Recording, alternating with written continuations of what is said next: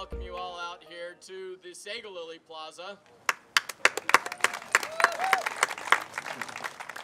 Finally, it's been, I guess probably 25 years since the concept of an underpass under 13th East has been floated. And it's been about 17, 18 years since the specific design of the Sego Lily Plaza has existed and has been selected. So believe me, having been involved with this for the 17, 18 years, I am so happy that we are here and it is done. I hope you enjoy it. Please feel free to talk to me and talk to others about all the little hidden treasures that are included in this project. It's not just an earthen dam, it's not just a Sego Lily. There are so many other elements to this project that the artist wanted you to discover. Anyhow, I just wanted to take a moment and thank everybody who has been involved with this project. And I know over the 17 years, there's been a lot. I know I'm going to miss a few people. But I want to especially thank the donors for this project. The city really stepped up on this project. So thank you very much to the administration, to Lisa Adams for championing.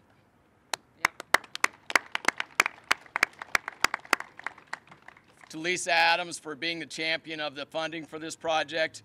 Thank you to the county, obviously, for its administration of this project, for managing this project, and for all the time that you've allowed your staff to put into this project. So thank you to the county and Mayor McAdams, Mayor Caroon before him, and people before him, and et cetera, et cetera. It's been that long. So thank you to the city. We've also had so many private funders, from dollars to $1,000 to $200,000 that went into this project from private foundations and individuals. I want to recognize the Eccles Foundation for their contribution, and I especially want to recognize Zeke Dumpke Jr. He has bailed us out on this project probably 4 times. This project would not be here but for him and his efforts and his willingness to step forward with the funding that we needed to continue down this path. He passed away this last year. It's hard for me to talk about because he's meant so much to me. And anyhow, thank you, Zeke, for believing in this project, for believing in Pratt, and for believing in me. I can't tell you how many times I'd walk into his office and tell him something, and he'd believe in me and just go forward and do it. Anyhow, let me take a deep breath. We'll give you that. So, she wasn't able to be here with us, but the internationally renowned artist, Patricia Johansson, who designed this project, she's known around the world so much more than I even know her. She's featured at museums. There are shows. She's a scholar at many renowned universities. She's in books. She's in films. And this project is also world renowned. So whether you know it or not, you have an amazing treasure here that I hope you'll enjoy. This isn't just a dam. This isn't just an art piece. It's so much more. So again, feel free to talk to us. I also want to recognize Steve Gilbert and Arce-Larreta Design, who was the project architect and had to deal hours on end with Pratt, with the county, with Patricia, in helping this all come together. So thank you, Steve Gilbert. And Arce-Larreta Design. I want to thank Marion D. and Maxine C. Hanks Foundation for the interpretive signs that are around, the banner inside. Thank you for your donations. Thank you to the Dodo Restaurant. Thank you to Williams Company for its continued support of Pratt and our efforts to build an amazing trail and amenity through the community. I want to recognize Lori Bray for all of the photography you've taken and helped us put this out in front of people. Sherry Sohm for your work with the school children and your work with us. Lynn Olson, who's not able to be here today, as Pratt seems to be the gnat in the ear of the city and the county. Lynn's that gnat in my ear. And thank you, Lynn, for always pushing us and encouraging us. Thank you, Sally Bearclough, for helping organize this event and serving on the board. Thank you to the Pratt board for all of your efforts in implementing this trail and putting this trail together. I see so many of you out there, and thank you, Karen. She once was chairing the Pratt committee. Like I said, I know I'm going to miss people. Sugar House Park Authority, thank you for believing in us as well and for cooperating with us on putting this community amenity together. And I'm going to get some more time at the end. So while I remember some other people to thank, I'm going to introduce Mayor Biskupski, who again, thank you from your days back at the legislature for supporting the Parley's Trail and our efforts. Mayor Biskupski. You're welcome. Thank you.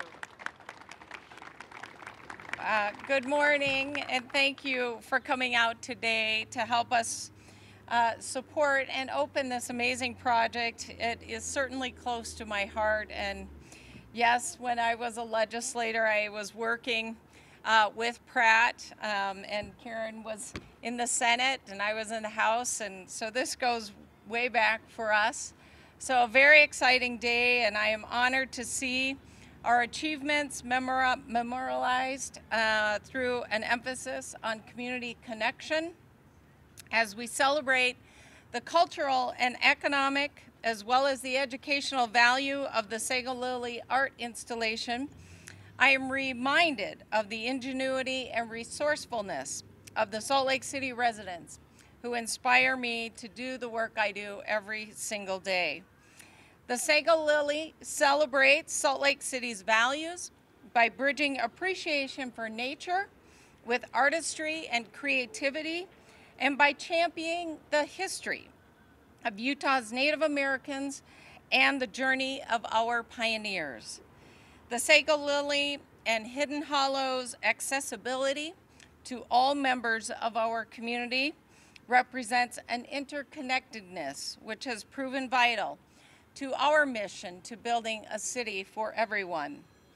As an environmental art piece, the Sego Lily's design is designed to help heal the landscape from the continuous growth and urbanization of our city. It encapsulates the complexity of our city as both an expansive urban center and a designation for outdoor recreation.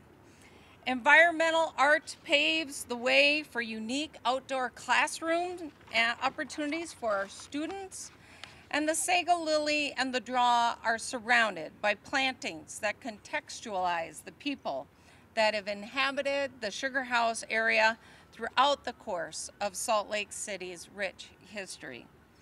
I encourage students and lifelong learners to take advantage of Hidden Hollow's exposure to native plants, animals, trees, and flowers.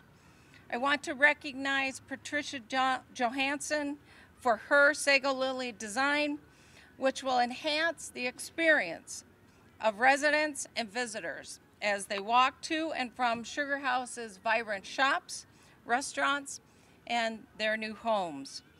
Thank you to everyone who has dedicated their time to the beautification of our city.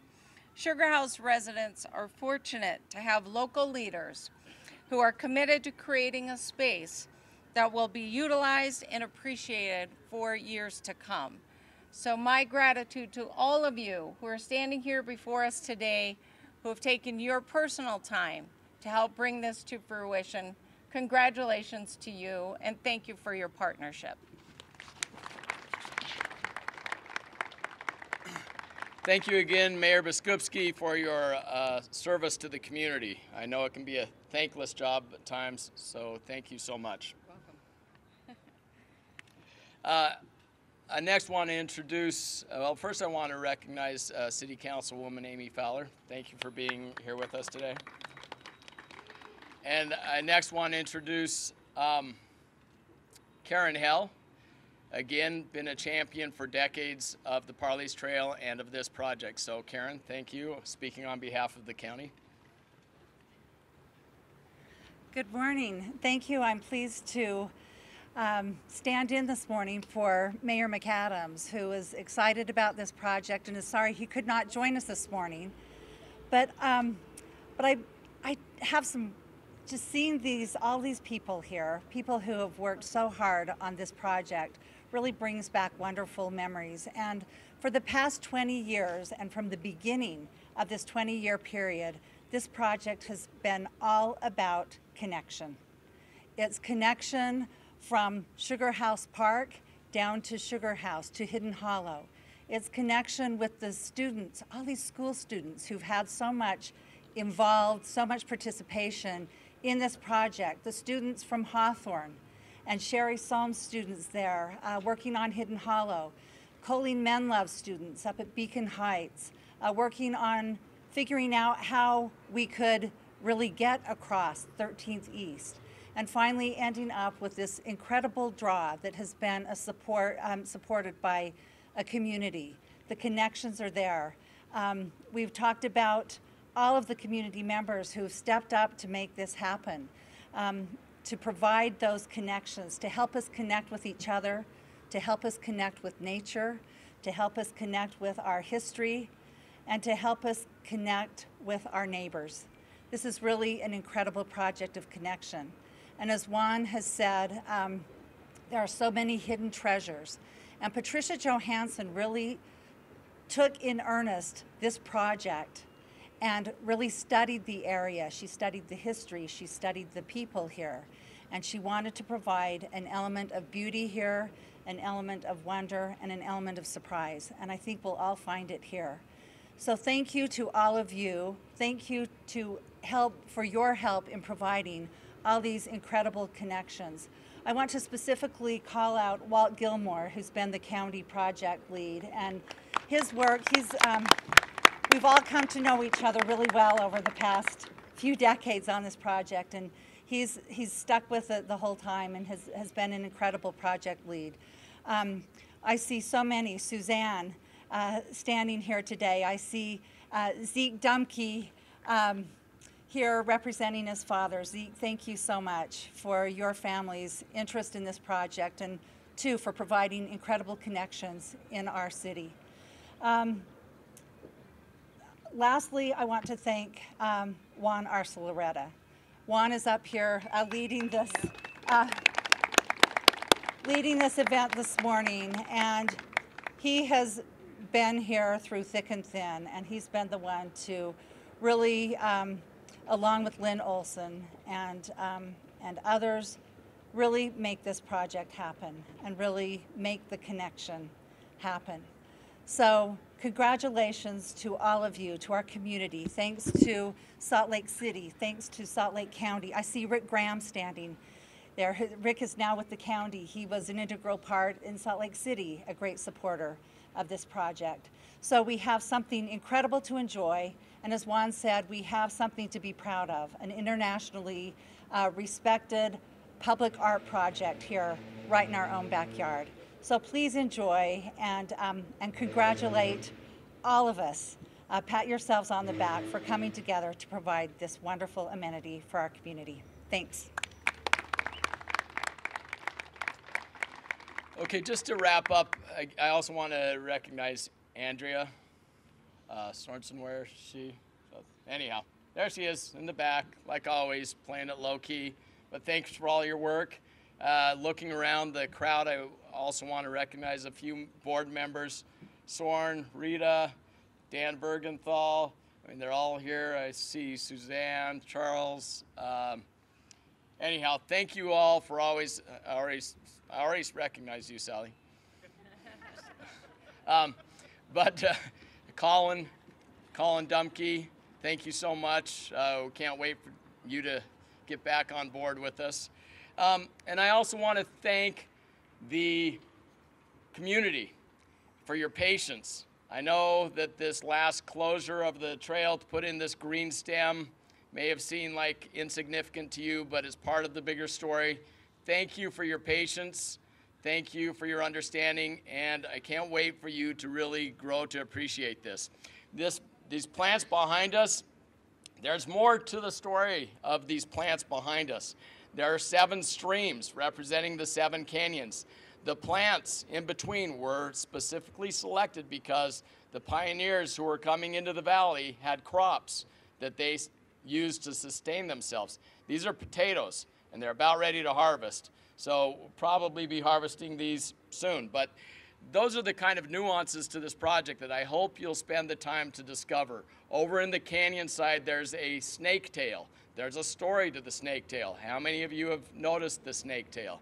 Anyhow, take the time to really discover this place. For Pratt's part, I want to let you know that we continue to press forward with the help of our coalition members, principally the county, the city, South Salt Lake, UDOT, and we are pleased to announce that engineer work and design work is being done right now for a bridge that will go over 900 West and connect to the Provo Jordan River Parkway.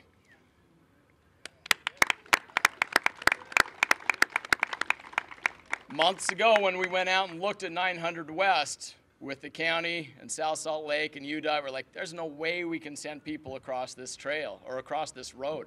It's too dangerous. So that's Pratt for you. We think outside the box, and we're like, well, let's just put in a bridge. Obviously, it's expensive, but you guys are going to love it.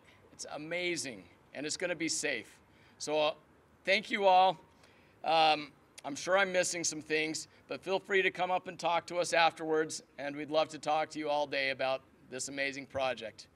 So thank you for being here. Thank you again, Mayor Biskupski, Karen, Amy.